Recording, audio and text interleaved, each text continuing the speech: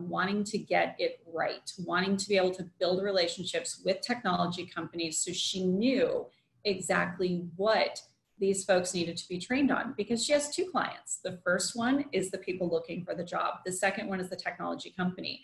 And there was a divide there. So what we need in order to continue to be successful for this is we need opportunities to create talent, and talent shortages that we're facing right now in Austin are not going to be met just by people moving here. And even though everybody's doing the work from home right now, at some point we will be back in our offices and we will want local Austin employees for those roles. The second is the equity opportunity, being able to create equity within companies to give people opportunities to grow and advance and succeed in what they do, and the training that they can get through Workforce Solutions in order to be able to do that. And the third is the growth opportunity, and that's for companies. There are so many studies on DEI and on providing opportunities for people who have income disparity in hiring these people, growing them, putting them into leadership roles, that makes companies much more profitable in the long run, and it helps them grow. So we want to see Austin technology companies grow. We want to see them expand. And more importantly, we want to see Austinites get these jobs with these companies.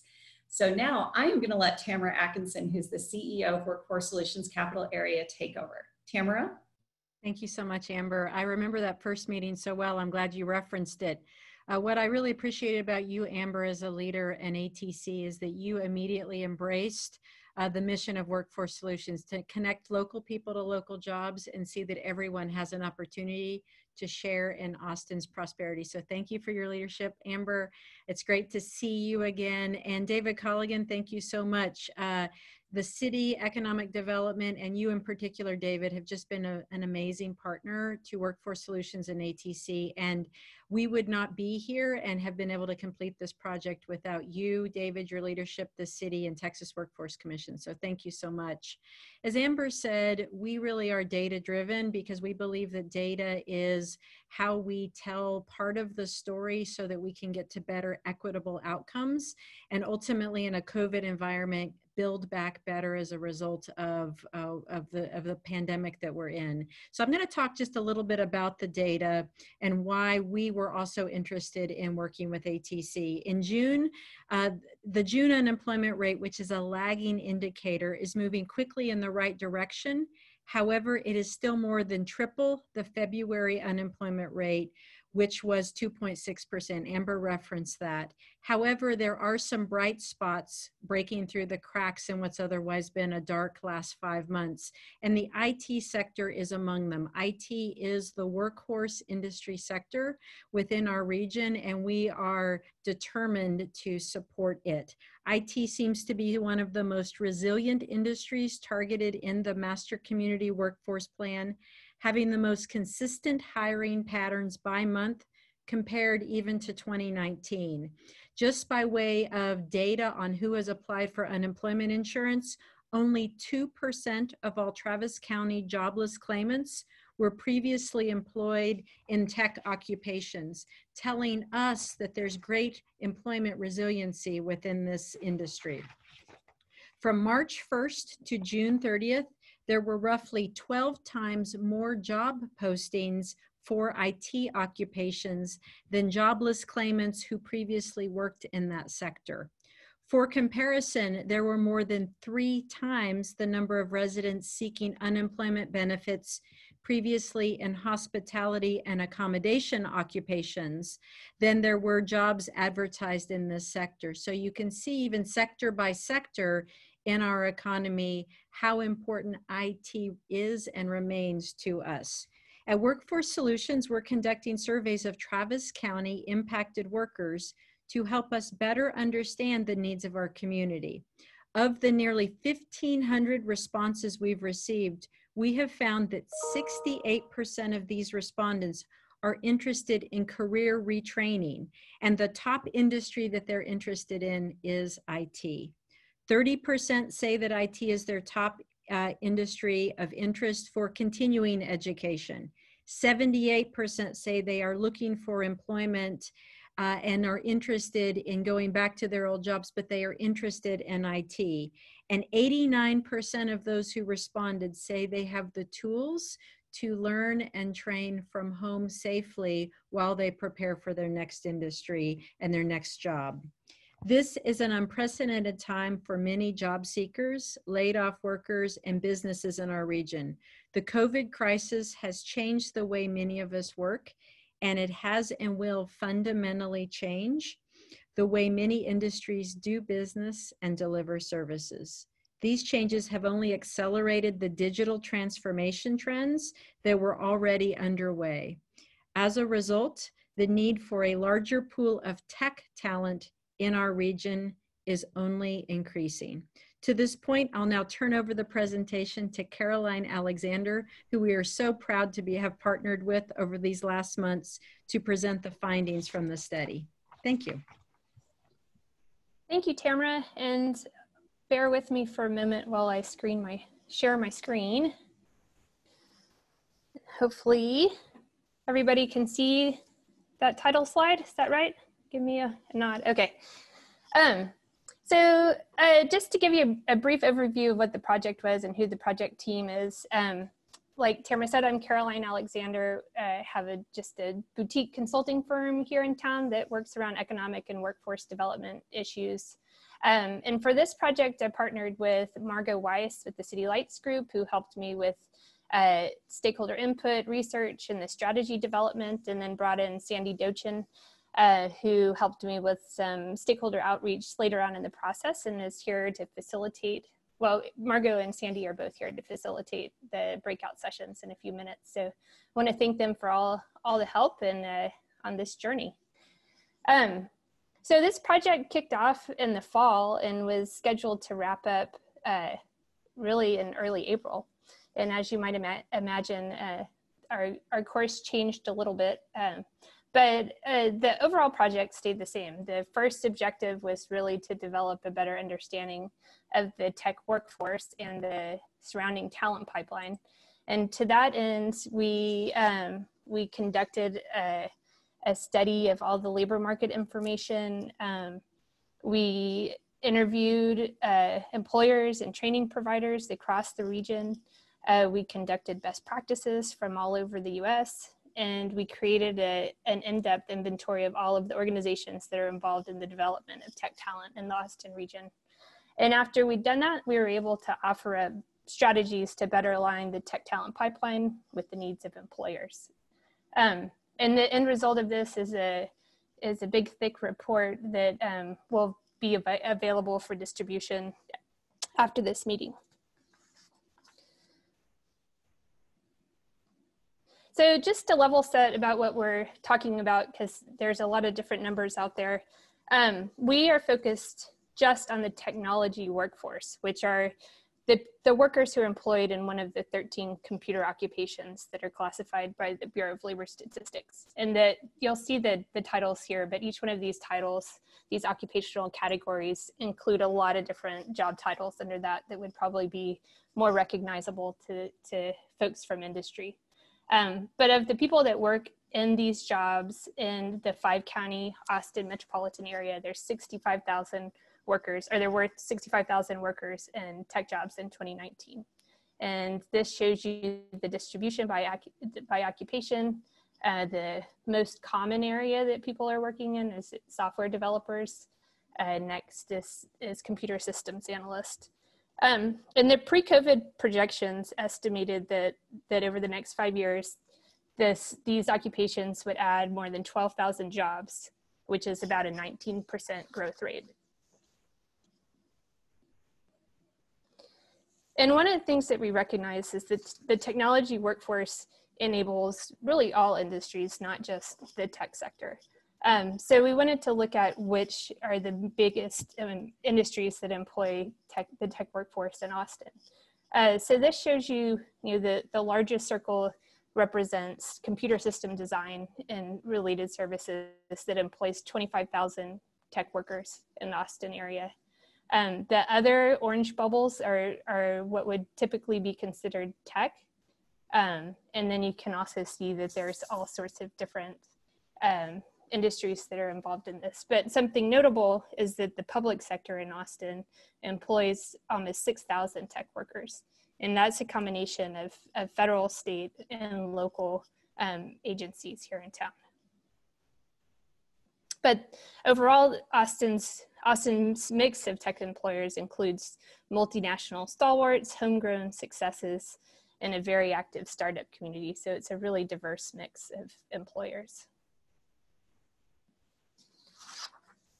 Now again, these are projections that have not been updated in the COVID economy, but they were conservative pre-COVID, and as we heard from Tamara and Amber, COVID has just accelerated the digital transformation trends and the adoption of new tech-enabled business models. So we think these projections will continue to be conservative. And overall, the projections were that there would be about 38,000 job openings over the next 5 years, which is the 7,715 annually.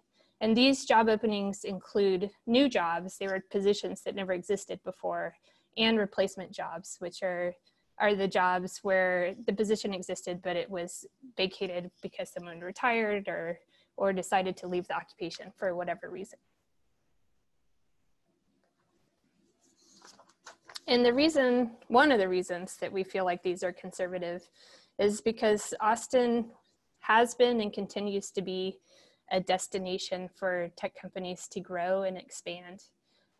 There's been some pretty big announcements lately and in the past couple of years with Apple and Tesla and the others, but overall in the last 2 years, there's been 28 companies that have either new operations or expanded operations in the Austin area, which accounts for 15,000 jobs, which are probably not taken into account in those and the projections for openings. Even in 2020, there have been 20 more announcements and another almost 2,000 jobs.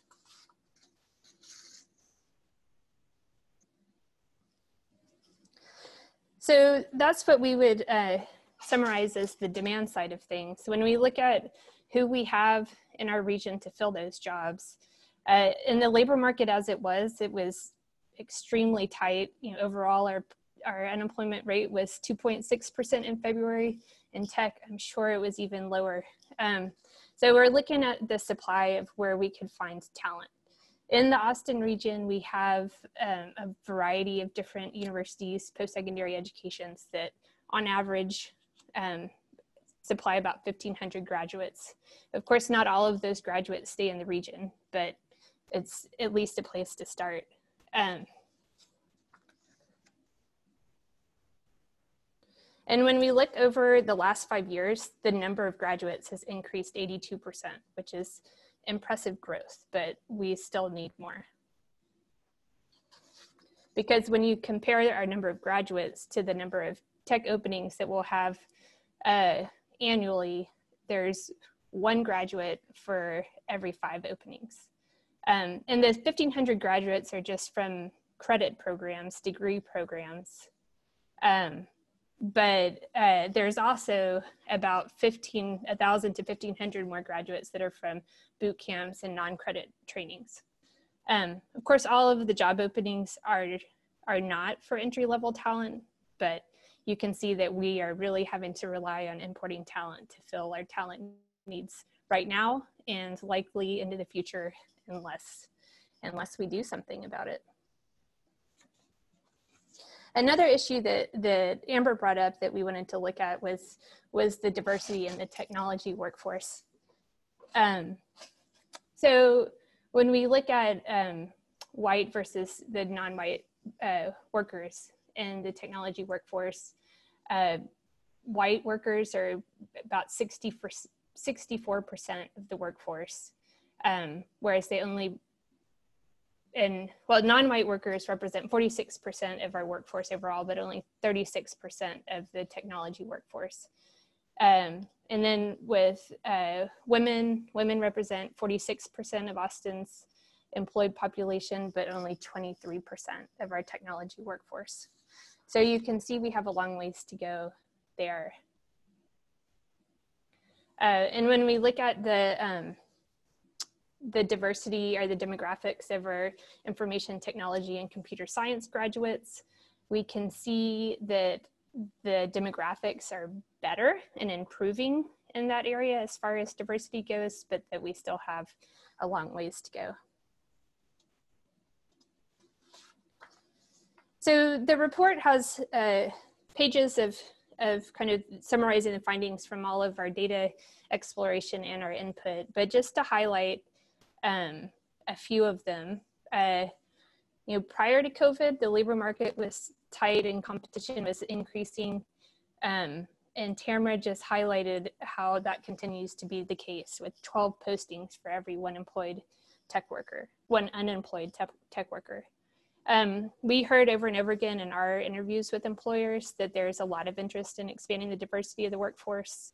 But we also heard in our interviews that there was a preference for middle to senior level talent. For when we spoke to folks, even when they were talking about entry level talent, it was a position that required 2 to 3 years, which makes it difficult to find those on-ramps for our new graduates into the occupations that we need to develop talent around.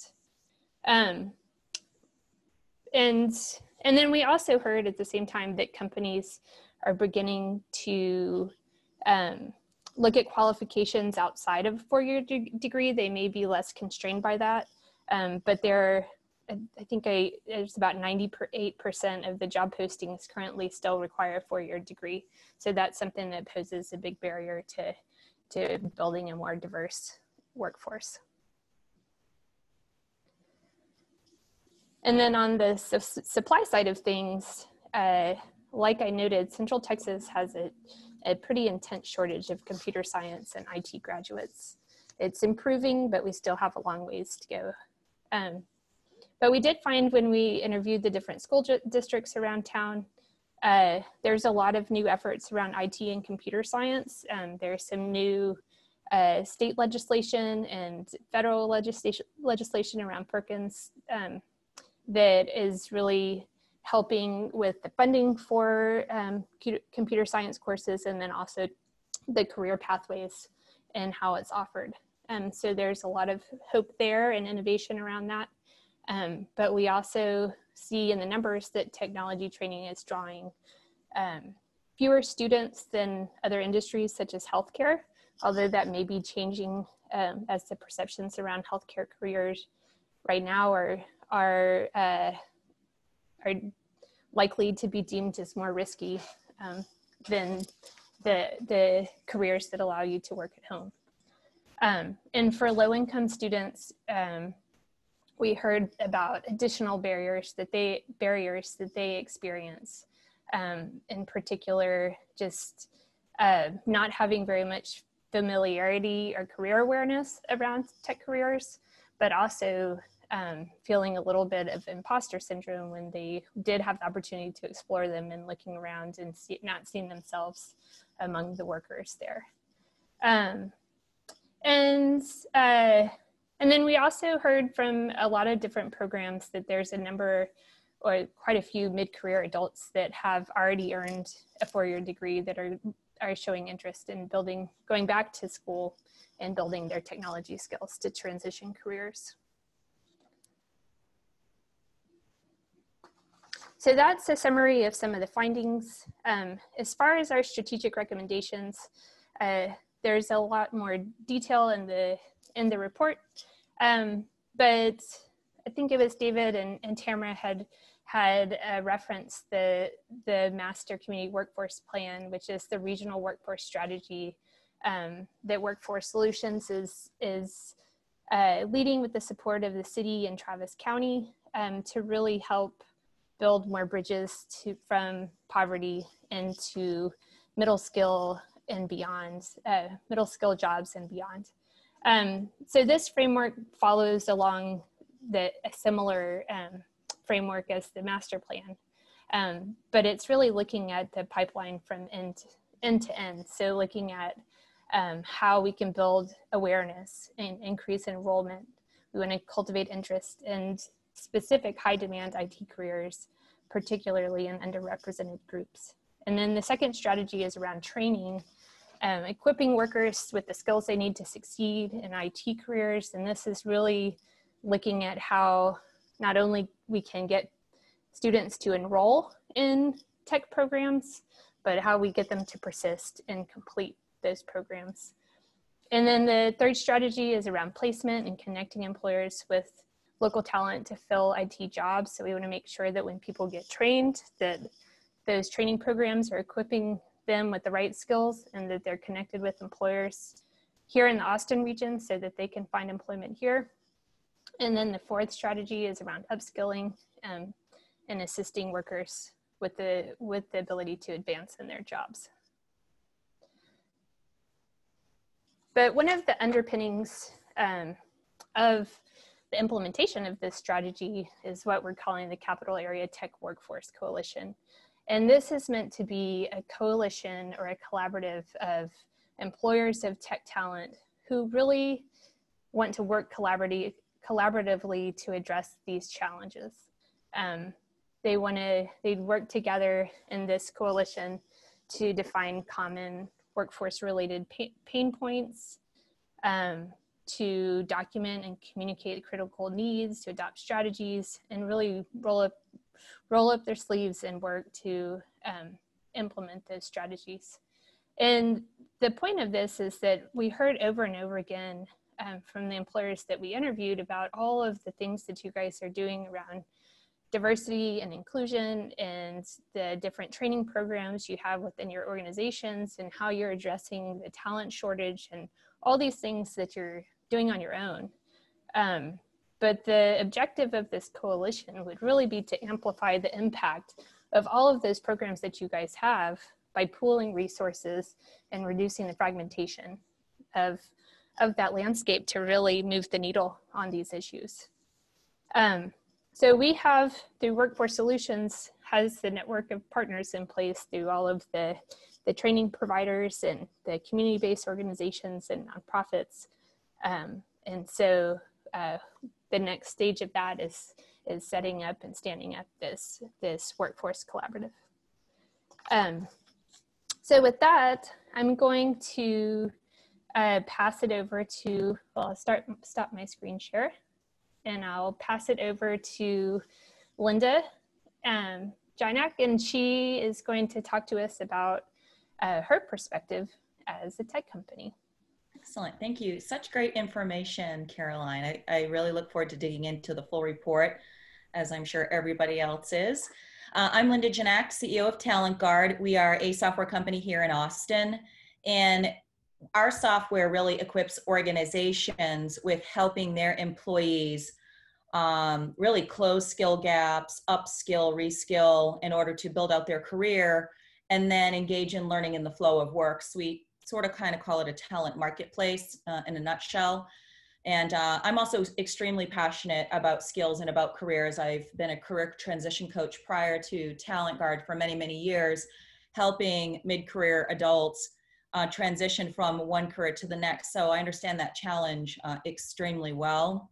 And as a software company ourselves, we struggle to hire that talent and then build that talent. But most of our clients are across the board: hospitality, retail, tech.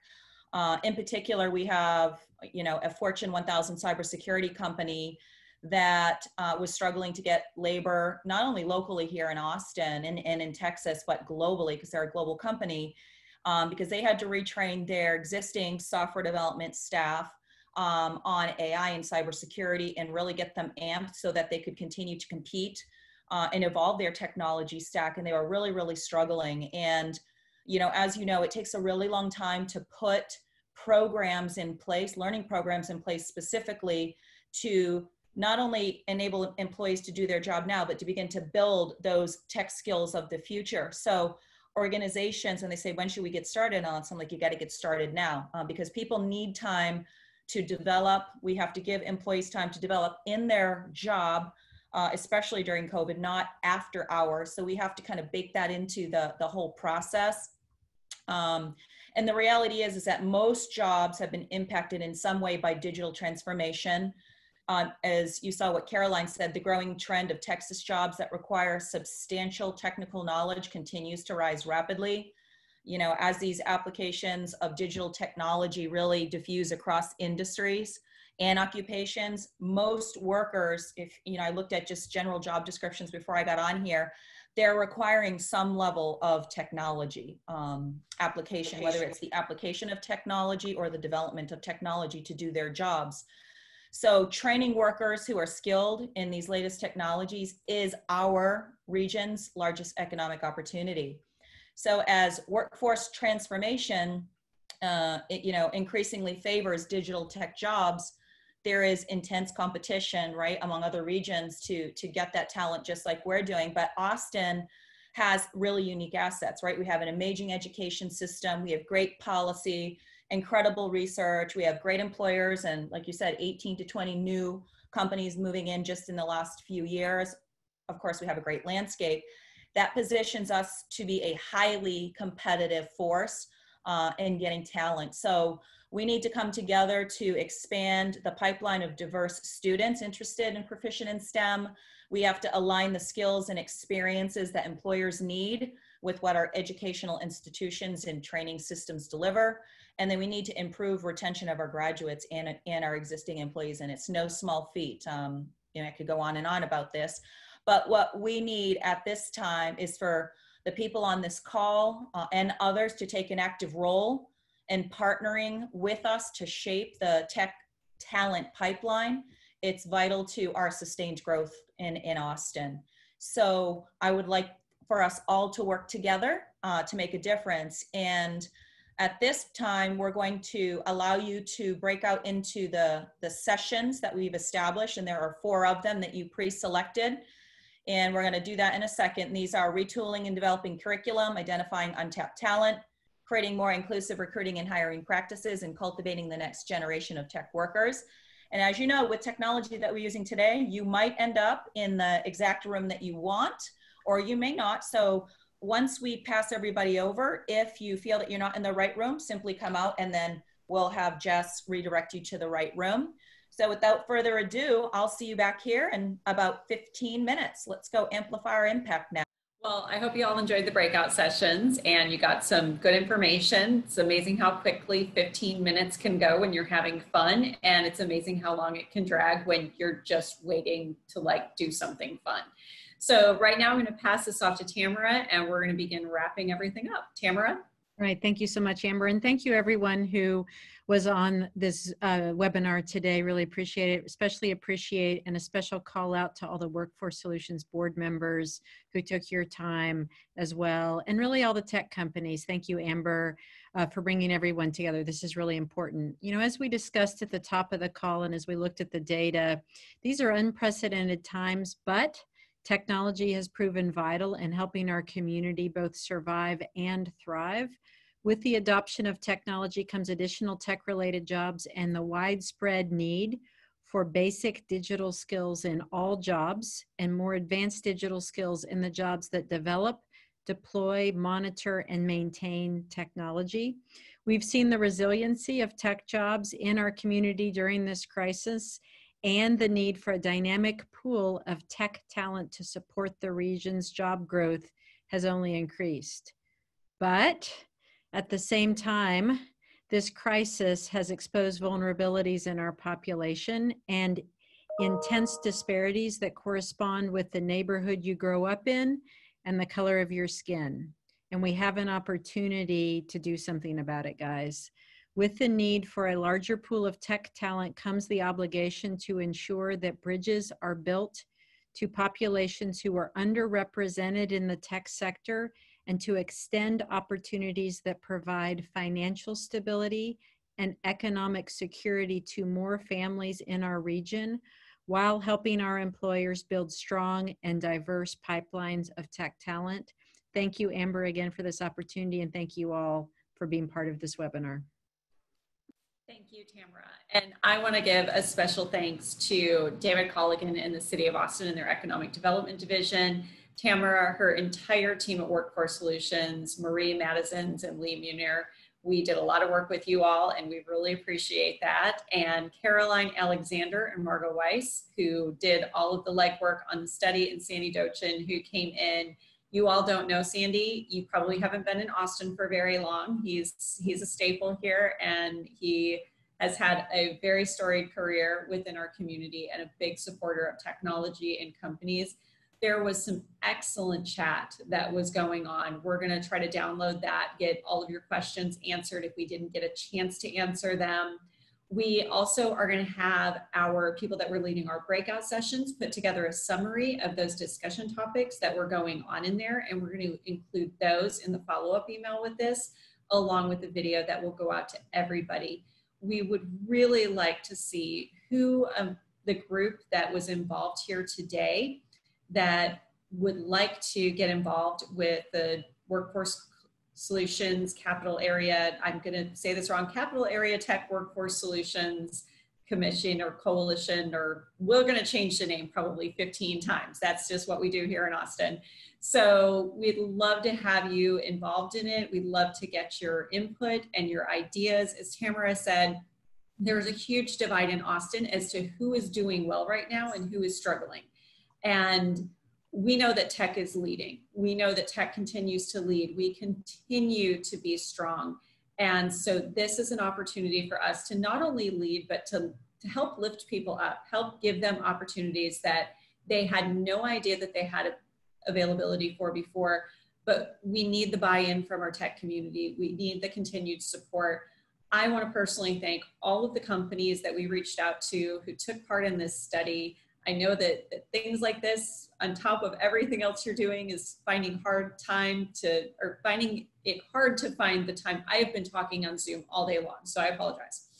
But you know, we're really excited about everybody there. I want to thank as well my team with ATC, who's been very supportive and very helpful, especially Jessica, who does all of our behind the scenes work on things like this and makes sure that they run smoothly. Because if I was in charge, well, they would not run so smoothly as Jessica makes them run. So thank you all again so much. Thank you, Linda, for being part of this today. And we look forward to all of you getting involved. We're going to leave this open for about 5 more minutes because I see a lot of you are putting your information into chat.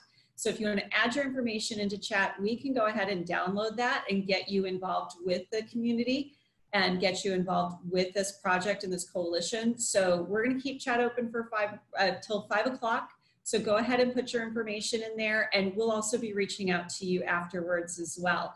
If you have any questions or you want more information on it, please reach out to ATC at info@austintechnologycouncil.org.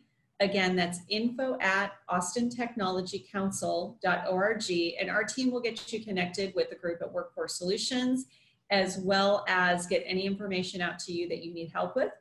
We're completely committed to having DEI discussions. This is our first major step into the absolute buy-in for this. We know we can solve a lot of problems by partnering with Workforce Solutions and by making sure we get anybody who wants a good job, a reliable, solid job, and to improve their circumstances, to give them the opportunity to do that. Thank you all so much. I hope you have a wonderful day. Please stay safe. And when you're outside, unless you're on a trail running, because we all understand running with a mask is hard.